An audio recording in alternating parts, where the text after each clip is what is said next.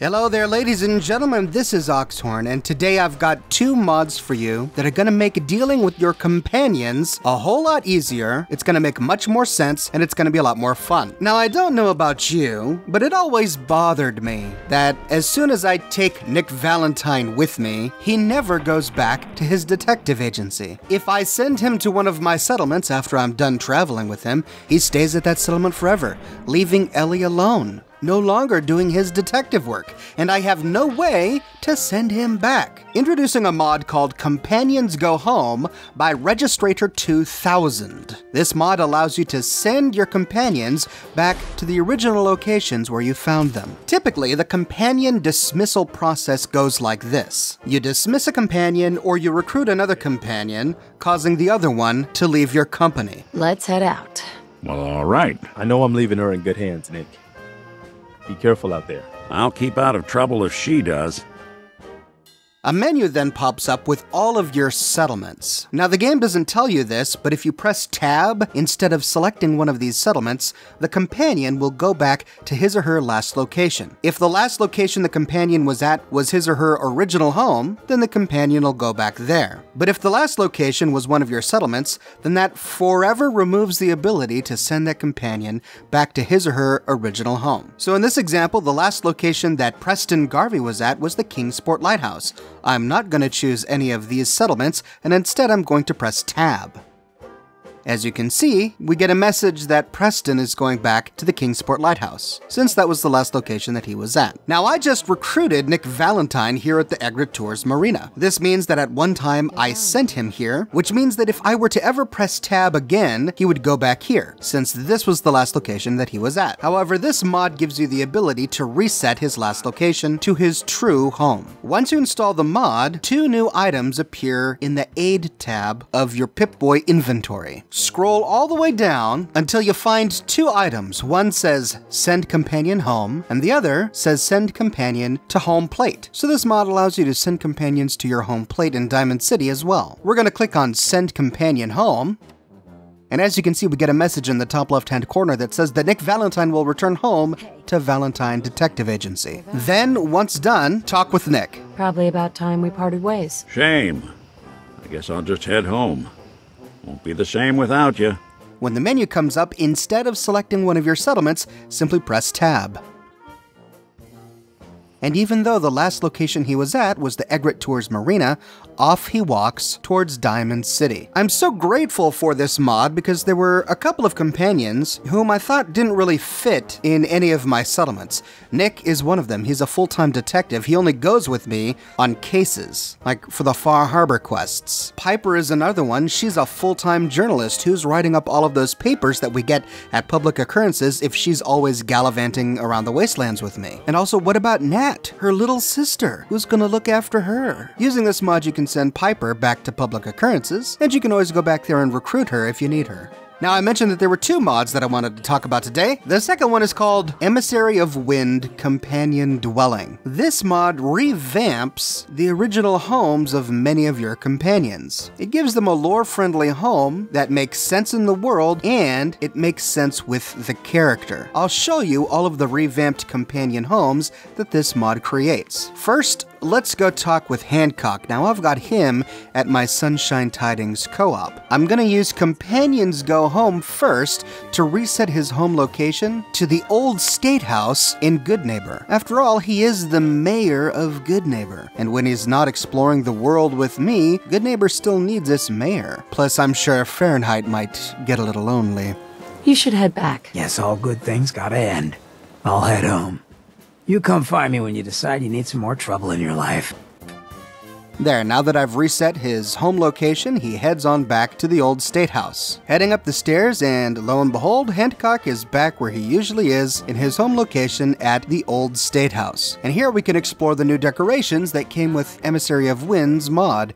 She basically decorated this entire middle floor of the old State House. Hancock is standing here at a chemistry station that Emissary of Wind has decorated up, which of course makes a lot of sense with the character, as Hancock does love his his chems. He's got a brand new kitchen in one corner, and then a nice decorated terminal up against the wall. Hancock's drug of choice is Mentats. He likes to feel like an intellectual, so Emissary of Wind has given him a nice bookcase with all sorts of pre-war books. In the right-hand closet door is Hancock's bathroom. We find his red frock coat and his laundry on a shelf to the right. It's decorated up with towels, and he's got a suitcase underneath. And of course, in the sink, we not only find his toothpaste and toothbrush, but a bunch of chems. Apparently, Hancock likes a nice long bath. Which, I don't know if that's really in character, but he's got a table out there with reading material, a bathrobe, and a whole bunch of wine. He's got a stack of cigars. That's lovely. A lovely little place of solitude for our very good Hancock. And in the back of the building is Hancock's personal room. Now, he does have a double bed. He and Fahrenheit might be more than just work associates. And interesting enough, the mod author decided that handcuffs were appropriate to lie on Hancock's bed. He has art on the walls, comics under the tables, of course a stash of chems every which way, and then the mod author put weapons on display, another bookshelf, and a whole bunch of booze. So there you go, you don't have to feel bad about sending Hancock back to the old state house. He now has a nicely decorated little home. The mod also gives Piper a brand new home interior. Now the mod author made sure not to change things too much, because many of these places have important quests that the mod author didn't want to interfere with. But as you can see, entering Piper's home, we find a nice little bathroom to the left. It still maintains the look and feel of Diamond City. There's a nearby kitchen right next to the bathroom, complete with a stove and a whole bunch of food. Piper has her own laundry over against a wall by a radio. And then the mod author decorated up a nice living area in the middle right next to her printing press. There are books on a bookshelf with a giant fat man apparently, couches and a coffee table decorated with magazines and food. And then in the back, young Nat has her own area as well. After all, Piper has to share this room with her younger sister. Nat has all sorts of toys on the floor where she's been coloring. Looks like she's been using paint cans and soup cans as some sort of obstacle course for a toy car. There are more toys stacked up against the wall, and she has a nice Jangles the Moon Monkey on her bed. Going upstairs, we enter Piper's boudoir. Lots of comic book posters on the walls, and a whole lot of fashion magazines. La Coiffe is a prominent theme here. Her costume is folded neatly on top of her dresser, and the mod author added some road goggles, which make a lot of sense because in some of the concept art for Piper, she was originally conceived as wearing road goggles. The mod author must have known this, and so we find a pair of road goggles lying here. Now the mod also comes with a new home for Kate at the combat zone. To find it, go through the door to Tommy's office. You're gonna find a brand new staircase against the wall. Heading up the staircase, and we enter a very small room filled with boxes. The room we find is sparsely decorated. Kate has a tiny dirty mattress on the ground with a teddy bear on top, a few magazines laying at the foot of her bed. She's got some chems on a box near to her mattress, and a tiny little bowl to use as a wash basin with a pile of her clothes on the ground. What I appreciate about this is the mod author kept this true to the character. This is exactly what her bedroom would have looked like if she actually had a place to call her own. It's in a storage area. She doesn't even have a bed. She just has a mattress. Remember, she was miserable at the combat zone. She hated being there. It's a nice little bit of an immersive touch. In my game, I decided to keep Kate at one of my settlements because I figured she would have preferred to live in a brand new home that she helped build, surrounded by a bunch of interesting people who aren't making demands of her or trying to fight her. But if you use the mod, you can send Kate back to the combat zone if you want. Next is Listening Point Bravo. The mod author decorated this up to be a home for Paladin Dance. Upon reaching the bunker, we find armor and weapon workbenches in the corner, and then the wrecked door is removed, allowing us to enter without having to go through the cave. To the left, Paladin Dance has a nice new bathroom, complete with a laundry room where he can launder up his Brotherhood of Steel jumpsuit. Dance has a dummy for target practice, and his workstation is decorated with all sorts of military magazines and weapons. He's got a filled refrigerator, and then a kitchen to the left with, interestingly enough, a chalkboard with a map on it looking for railroad safe houses, which I suppose is something a Brotherhood of Steel soldier would do. Also note there are dozens of bottles of booze on the kitchen counter, which makes a lot of sense due to the circumstances that brought Paladin Dance to Listening Point Bravo. He has a nice little bed with a duffel bag underneath, again more booze nearby, and then a small exercise facility in the corner. Lots of Buff Out purified water, and of course Gwinnett beer.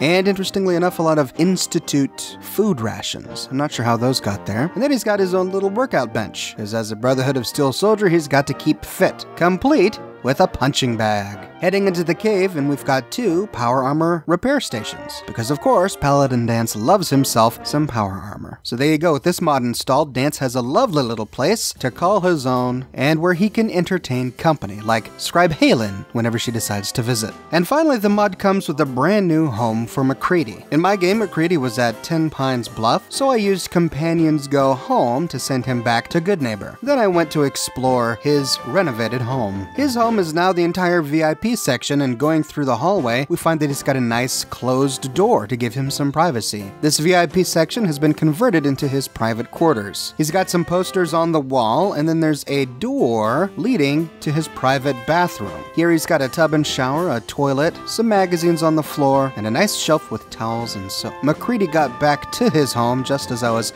leaving the bathroom, showing that the mod did indeed work. He walked all the way from 10 Pines Bluff back to Goodneighbor. He still has his couches here in this living area, but now he's got a nice big double bed, complete with a sniper rifle lying on top of it. Remember, he is a marksman. My favorite thing is this cool little weapons workbench, and it does function as a weapons workbench. There are a bunch of weapons lying on top of this counter, and you can activate it to work on your weapons. He's got a chest of drawers to the side, and it is lovingly decorated with the toy wooden soldier that he gives you. If you've maxed affinity with MacCready, you know why this is important to him personally. And then we find his clothing in one of the open drawers. For some reason in my game, the clothing dropped underneath the dresser. Maybe I'll use console commands to fix that. Now, part of me thinks that this one might not make a lot of sense. After all, this is supposed to be the VIP section of the third rail, the bar on Goodneighbor. I don't know if it was ever really intended to be his personal apartment. I always got the idea that MacCready was just in the VIP section when we found him, not that he actually lived there. So in my game, MacCready is another one for whom I would make a home at one of my settlements, and not send him back to the third rail. But if you want to keep your MacCready at the third rail, with this mod you can make him a nice little home. And there you go, ladies and gentlemen, 2 fun mods that help you manage your companions in Fallout 4. I've had some gameplays where I've had to use certain companions simply to proceed in the storyline, but I never really wanted to build on any settlements, and yet I would end up collecting all of these companions in one large settlement. In this way, I can send them back to their original locations where they can carry on with their own lives. A welcome change, in my opinion. Do you know of any other mods concerning companions that you think my audience would like to know about? Let me know in the description below, and maybe I'll include them in an upcoming video. I produce a new video every single day of the week, so be sure to subscribe to find out what I publish tomorrow. And if you'd like to chat about this topic with other like-minded individuals on the Oxhorn Community Discord server, you can click on the invitation link in the description below. And if you like what I do and you want to support me in a more personal way, consider becoming one of my patrons on Patreon. Patreon subscribers gain access to a private channel on my Discord server, as well as a bunch of other cool Oxhorn perks. But more than anything, ladies and gentlemen, I'm just so glad that you're here watching this video with me today. Thank you so much for watching, and I'll see you tomorrow morning bright and early with a brand new video.